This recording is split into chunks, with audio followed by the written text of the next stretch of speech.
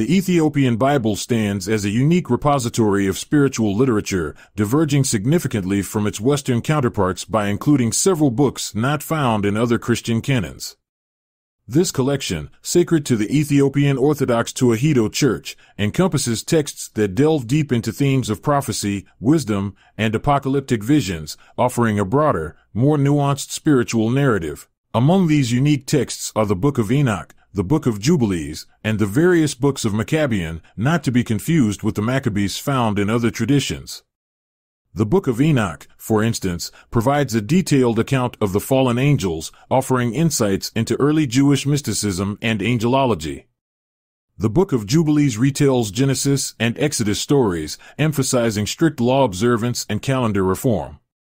The Meqabyan books, distinct to the Ethiopian canon, explore themes of redemption and divine justice. The inclusion of these texts in the Ethiopian Bible, but their absence from others, raises intriguing questions about the formation of the biblical canon. The decisions on which books were deemed canonical varied significantly among early Christian communities, influenced by theological, political, and cultural considerations. The Western Church, following the Councils of Hippo, 393 AD, and Carthage, 397 AD, standardized its canon, excluding texts deemed apocryphal or non-canonical, often due to their content, authorship, or lack of widespread acceptance. But who decided what was included and what was left out? The shaping of the canon was a complex process, involving church leaders, theologians, and councils over several centuries. These decisions often reflected the theological leanings and historical contexts of the communities making them.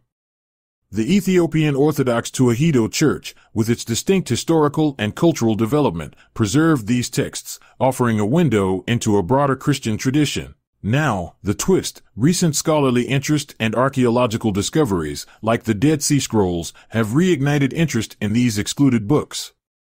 They offer fresh perspectives on early Jewish and Christian thought, challenging modern believers and scholars to reconsider the boundaries of their sacred scriptures. This exploration of the Ethiopian Bible and its unique texts invites us to ponder the rich tapestry of religious tradition and the complex history of sacred writings. It leaves us yearning for more understanding of the diverse paths faith has taken over millennia and the profound mysteries still hidden within ancient texts, waiting to be rediscovered and reinterpreted for our time.